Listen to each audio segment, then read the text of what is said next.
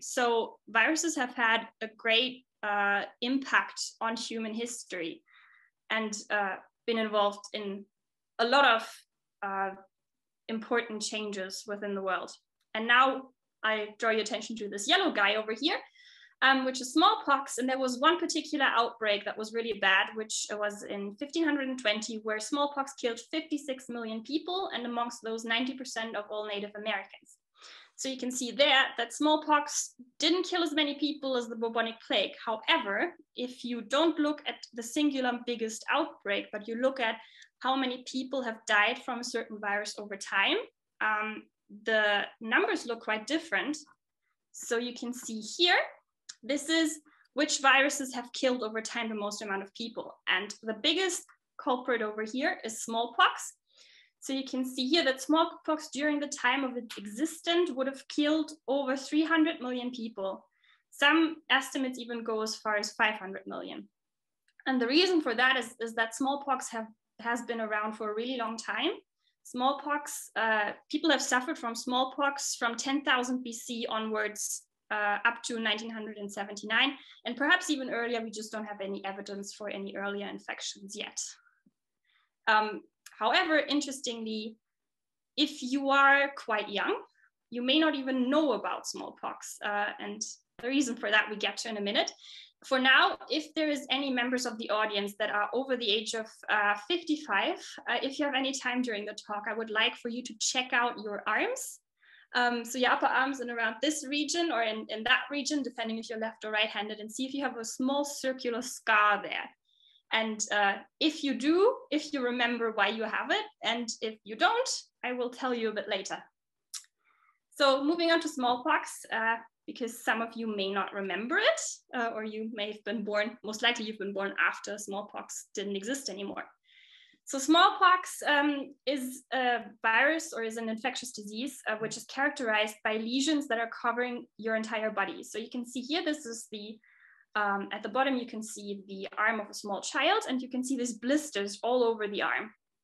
And these blisters contain infectious virus particles. And over the course of infection, these scabs or these blisters will harden into scabs that also still contain infectious virus. And if the person survives the infection, they will eventually heal off, but they will often leave scars on your skin. This is a somewhat, I mean, it is of course still severe, but it is a much milder case compared to some that you can see or that have been observed in history. So for example, over here, you can see the hands of and feet of a person that are basically completely covered in smallpox lesions. And all of these lesions are filled with infectious virus.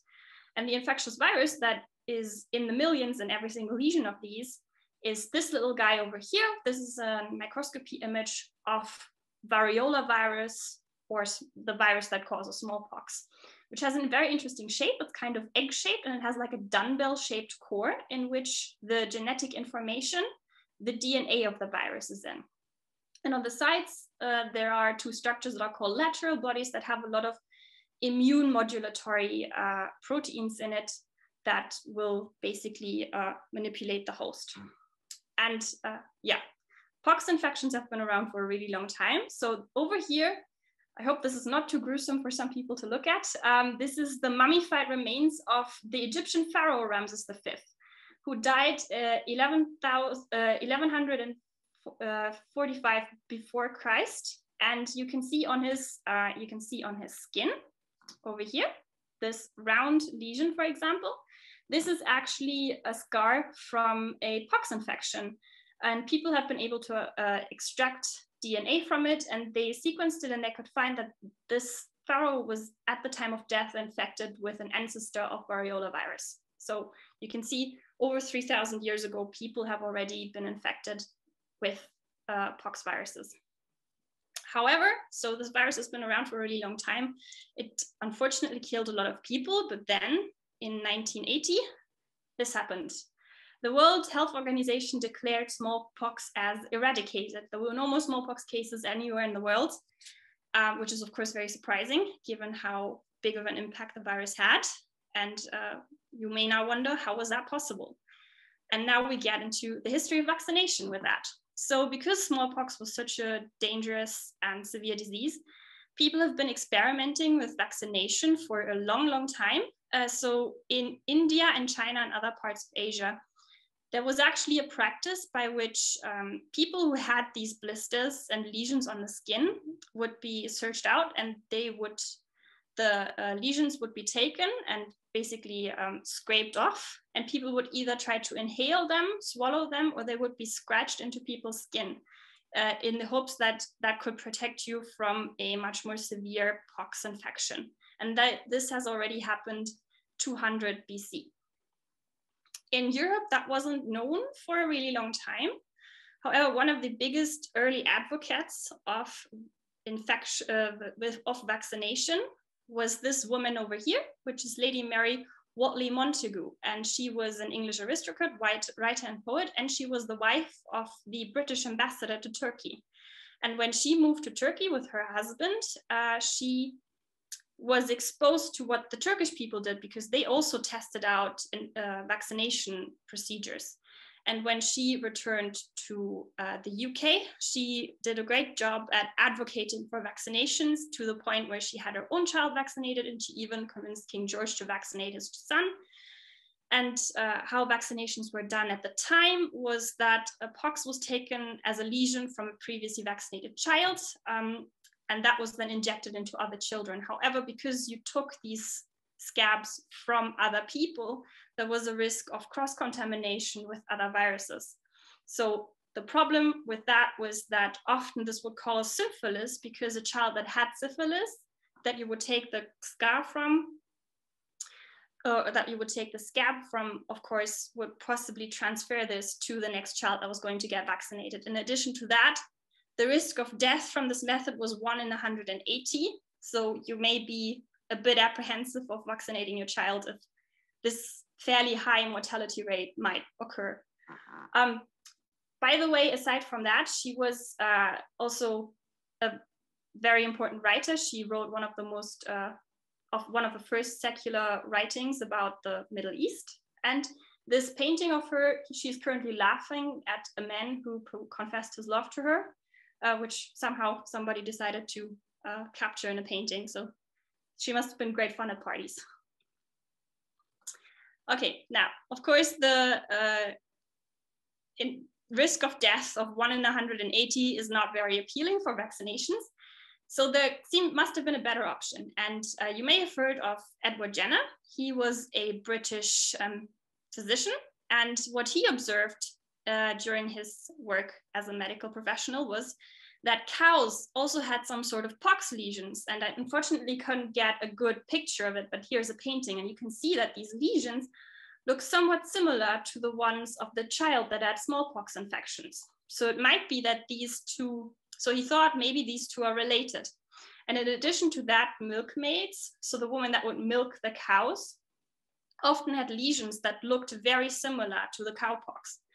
And these women seem to rarely ever get sick of smallpox infections. And they were actually then recruited to serve in hospitals to take care of pox-infected people. So what he then thought is maybe these women contracted the cowpox virus so that they wouldn't get sick of smallpox anymore. And with that, an idea was born. And he then basically infected the son of one of the milkmaids with the cowpox virus. He waited for a few weeks, and then he exposed this child to the real smallpox infections and waited whether the child would get sick or not. I should say that is not how virologists do experiments anymore these days, because, well, it's not quite ethical, but it worked out. The boy lived, and with that, the first vaccination in history was born, and that was in 1796. Now, since then, we've improved a great deal, and we've improved a great deal, and his idea caught on, and the WHO eventually took on to vaccinate everybody in the world. And what was used to vaccinate people was vaccinia virus. Vaccinia means in Latin means from the cow. And you can see this is a vaccinia virus image. This is the smallpox image. They look very, very similar. They have both this a dumbbell-shaped core, and not only do they look similar, their DNA sequence is very identical at 96%, and that is why infection with vaccinia virus gives you immunity against smallpox. And then later on in time, this is why I wanted to ask you earlier about whether you have a lesion or not, because with vaccinia infections, this is kind of how it looks like. So you would get an injection site, and in this injection site, you get one pox lesion forming, but it doesn't spread across your body and it doesn't cause you any other harm. And this will eventually also harden and eventually fall off, and it might leave a scar or it might not. So if you still have one, that means you were vaccinated as a child. If you don't have one, doesn't mean you weren't vaccinated, but maybe your skin just healed better.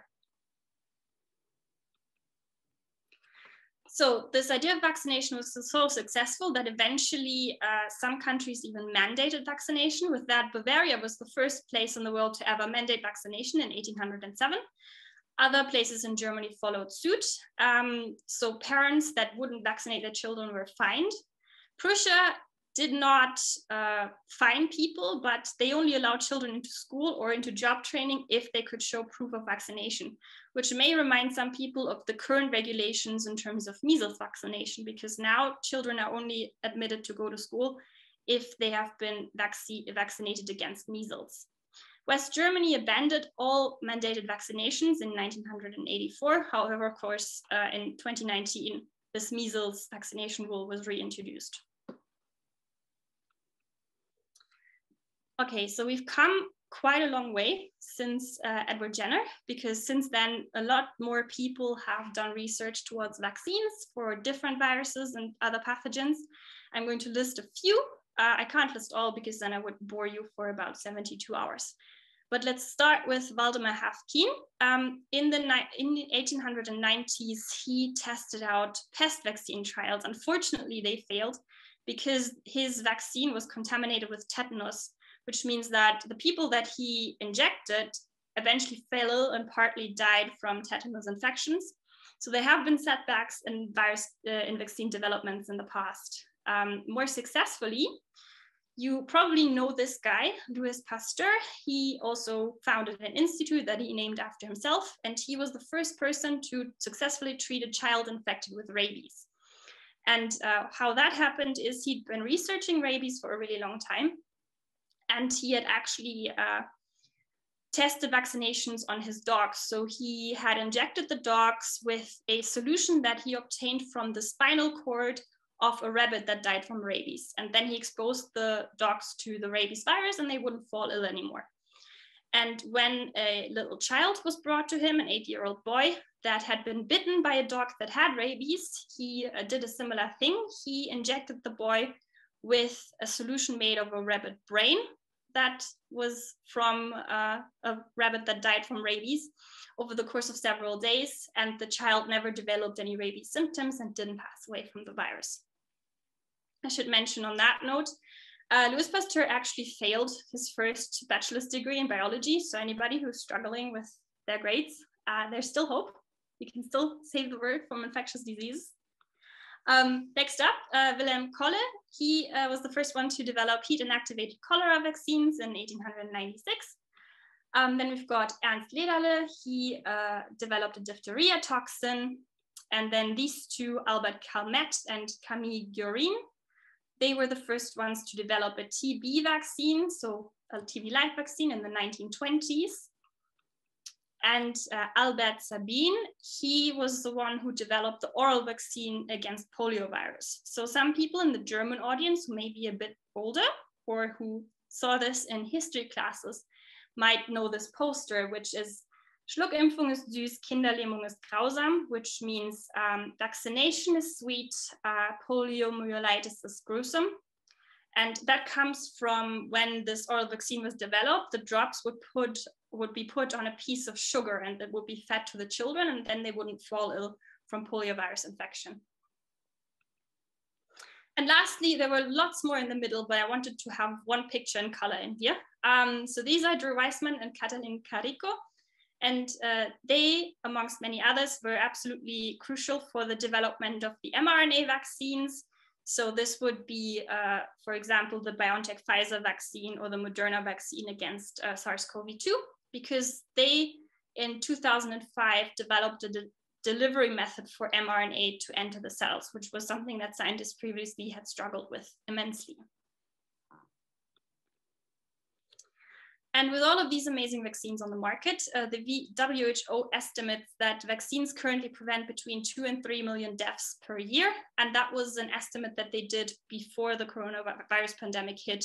So it might be even more in nowadays, in a year's time, in 2 years' time, when hopefully most of the planet has had access to vaccines. Now moving on to, as I said, there's good viruses, and I want to convince you that there's good viruses. So we'll talk a little bit about the virus that I worked on, which is Vaccinia virus. So the virus that was basically used to eradicate the deadliest virus that we ever had on the face of the earth. This picture probably looks a bit messy to people who aren't used to this type of microscopy. So I hope you'll understand it with a bit of explanation. So this is a cell of a body that is infected with virus particles. And you can see here how different virus particles are being formed. So the red portions is basically the beginning of the formation of a virion. Then you've got the blue stage, sort of the round viruses in which the DNA is being put and they are being assembled, to eventually these green ones on top, where you can see these basically look like ready-made viruses, and they are very close to the surface of the cell so that they can escape and infect more cells. So basically you can see that in this cell, there's a lot of virions, and you would think, why doesn't the cell do something against it? Wouldn't it be in the cell's interest to stop all of this infection happening? And you would be right. However, a Vaccinia virus does have a lot of tricks up its non-existent sleeve to circumvent immunity. So this is what I did research on myself, on how Vaccinia virus tricks the immune response. And one thing I looked at is autophagy. And autophagy is a cellular process that means self-eating, which sounds quite gruesome, but it is actually very practical. So self-eating or autophagy is a process that's sort of like a recycling process in a cell. So any proteins that the cell doesn't like or need anymore, it kind of encapsulates in a membrane, and in which those get degraded, those proteins, and they can be used as building blocks for something else. And not only does the cell use this process for recycling, but also to get rid of pathogens. So if a virus comes in, the cell recognizes bad virus, it goes into one of these vesicles, into these structures, and there it gets degraded. And of course, then it can't infect the cell anymore. So when Vaccinia comes into the cell, of course, the cell recognizes this is not something that I like. I'm going to try to get rid of it using autophagy. So one of the very important proteins in here is P62. It's one of the key proteins in autophagy. What exactly it doesn't matter so much, but basically here comes Vaccinia virus trying to fend our little Darth Vader Vaccinia virus off. However, that doesn't work so well because Vaccinia virus also has a trick. Vaccinia virus changes the protein P62 in a way where it modulates it so that the protein itself has no other choice than to go into the nucleus of the cell, so where the DNA sits. And this is something then the protein is pretty much trapped in the nucleus, it can't go anywhere, and it can't do autophagy because autophagy happens in the cytoplasm of the cell. And then Vaccinia has the cytoplasm of the cell for itself and can happily replicate however it pleases. Of course, when you look at it under the microscope, it doesn't look as nice with Darth Vader and light swords, even though that would be really cool. So what I see when I look at a microscope is something like this. These are microscopy images where you can see this is a cell, a human cell, and you can see here the blue part is the nucleus, so where the DNA sits. This is the cytoplasm part, which is pretty green because the P62 protein I have stained in green. And this is the uninfected condition. Now when P62, now when Vaccinia virus comes in, P62 tries to attack the virus. So it kind of tries to form little clumps around the invading virus and tries to fight it off in that way. However, 4 hours after infection, you can see that a lot of these cells that are infected, you can see all of this green P62 sitting in the nucleus being pretty much useless for the immune defense. And there's a lot of other modulations that vaccinia does to the immune response, but I'm not going to mention those, as this was kind of like the main part that I studied during infection, during my PhD. And also there is a lot of other immune responses that vaccinia also modulates that other people have done really interesting work on.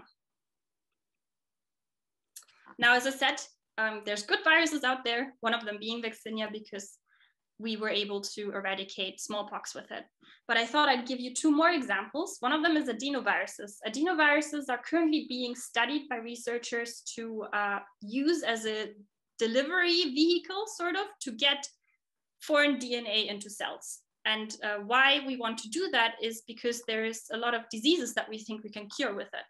So what is currently being researched is to kind of deliver DNA to kind of make immune cells more active, to train cells against invading pathogens. So for example, the AstraZeneca vaccine, which is a vaccine that works with gene delivery by a virus, or there's also in the works immune therapy against cancer or against autoimmune disease. And also in the middle, we've got a bacteriophage. This one looks very interesting. I think it's the coolest looking virus that we know of at the moment. And this is a virus that only infects bacteria. Of course, that is very interesting for us because you may know that many diseases that are caused by bacteria, a lot of antibiotics don't work anymore because they've been overprescribed and we kind of run out of good antibiotics. So what is now being studied is if we can use bacteriophages against human diseases caused by bacteria. And another thing that is being investigated is, you may know about the CRISPR system. CRISPR got the Nobel Prize just a couple of months ago because it's a really exciting genome editing tool that will probably be of huge help for lots of disease research and many other applications. And CRISPR is a defense system by bacteria to get rid of bacterial DNA in the cell. So without the bacteriophage, we wouldn't have CRISPR. And lastly, so this is by the Fauci article I mentioned a lot earlier, epidemics are happening at any given point. I think in Europe, we're just quite lucky that we don't have to deal with as many of them at any given point. So it might seem that this is a very exceptional situation that we're in at the moment. But if you look at other places on Earth, there's constantly epidemics emerging anywhere. You've got the Ebola virus epidemic from 2015, you had SARS-1 and MERS, you had the Zika virus, and so on and so forth. And that is of course very sad and very unfortunate, but at least we are much better prepared at the moment than we ever were. And this is something that I sneaked from the Moderna website. So this is something that I would like to highlight. The entire development of the mRNA vaccines that are on the market now and other vaccines as well have happened incredibly quickly. And that is because we have so much more research and science to prepare vaccines much quicker. And one thing that is very impressive is, so on January 10th last year, the coronavirus sequence was published. So what the genetic information of the virus is. And only 3 days later, Moderna had already developed the mRNA sequence that was then used in the actual Moderna vaccine. And everything after that was clinical trials that took, of course, quite a few months. But the actual development of the vaccine was pretty much 3 days. So yeah, science makes great progress and we're better prepared than we ever were. And lastly, next time you eat a beefsteak, think about this and it will help us eradicate the deadliest virus that ever existed. And maybe say thank you. And with that, thank you for your attention, and I'm taking any questions if you have some.